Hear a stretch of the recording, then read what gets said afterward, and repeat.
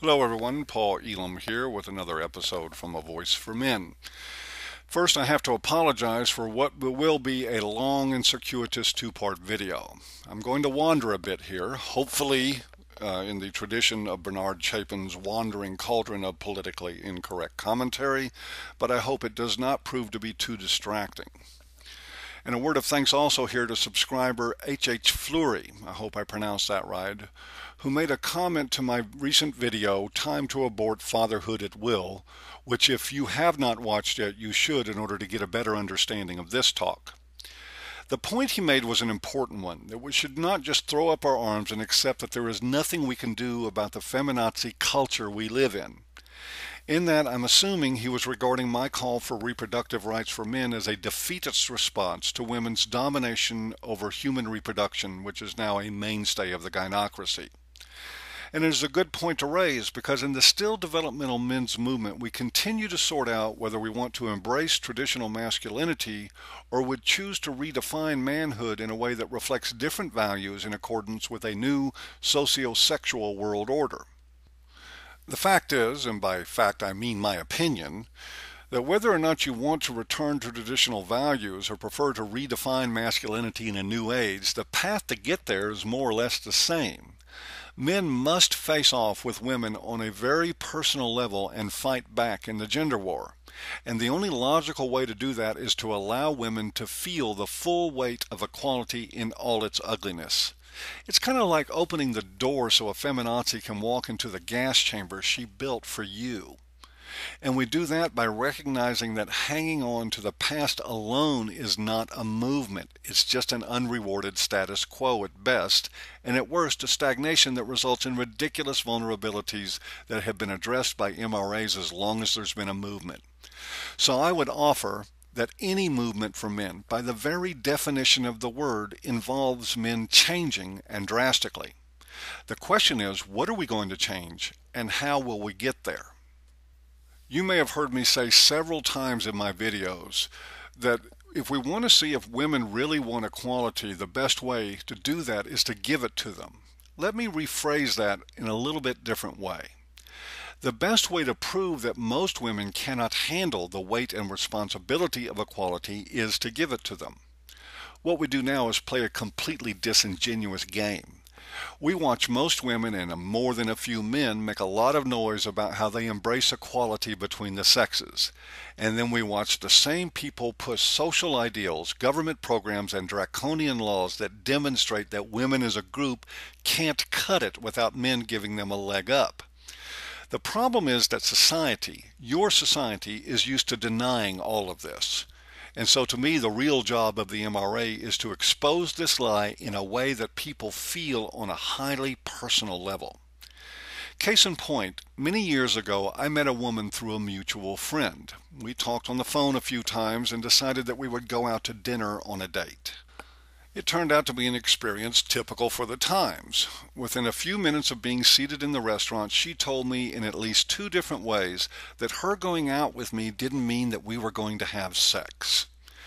The next 45 minutes she spent bashing her exes and telling me that she didn't need a man for anything.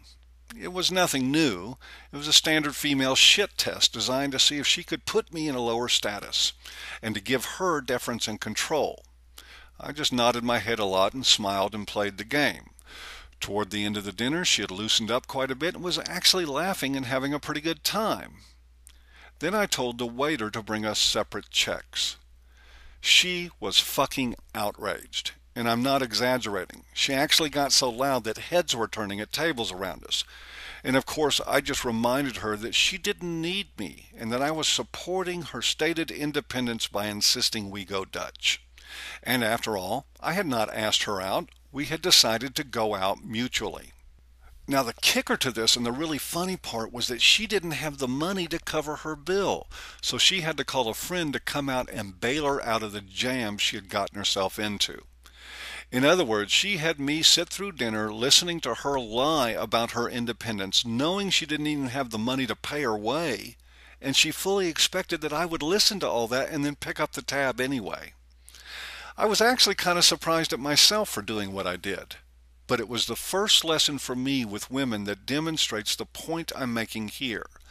Not only was this woman unprepared to carry her weight equally, she was actually outraged at the idea that anyone would expect her to. And the whole time she was beating me up with how equal she was. Now just imagine a world full of men who would ask for separate checks. Even more realistically, just imagine enough men that would do it so that women in general would no longer feel comfortable with assuming that men would pay. What do you think would happen to all the "I don't need a man" bullshit rhetoric that men have grown accustomed to listening to from women? And let's take that out a little bit further. What would happen to the rate of unwanted pregnancies and abortions if men could and would simply walk away if they didn't want to be a father?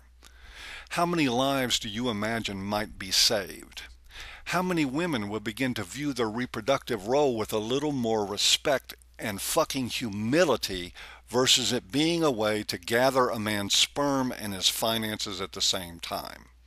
We can apply this thinking to a lot of areas. Take the death penalty, for instance. I'm personally against it, or at least I'm against it until we figure out a way to know that we're killing the right person. And we're far from that. But what do you imagine would happen to the death penalty if we started giving the needle to women anywhere near as often as they deserve it? The death chambers would shut down overnight.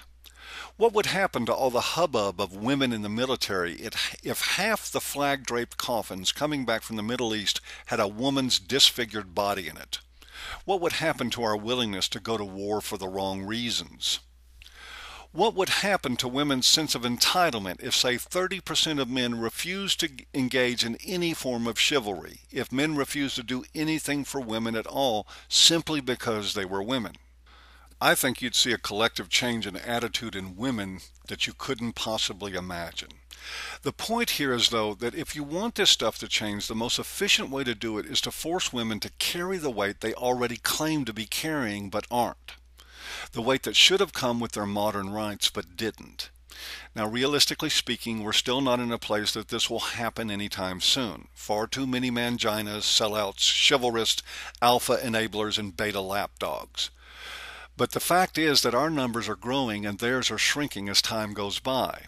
And as the numbers of men who won't just take whatever bullshit is handed to them from the feminazi zeitgeist gets increasingly larger, we will see a couple of interesting things happen. Actually, we already are. Feminist has become a more and more unwelcome label in female circles. Also, we're hearing more and more women wax nostalgic about when men used to be men.